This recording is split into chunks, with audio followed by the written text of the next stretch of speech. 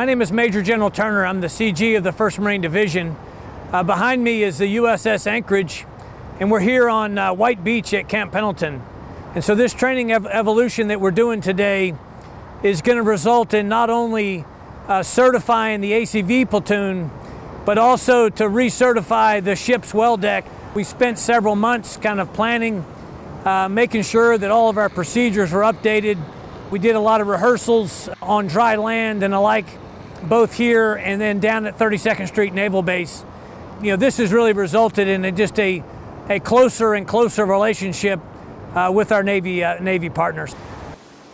Hey, Admiral Wayne Bays, Expeditionary Strike Group Commander.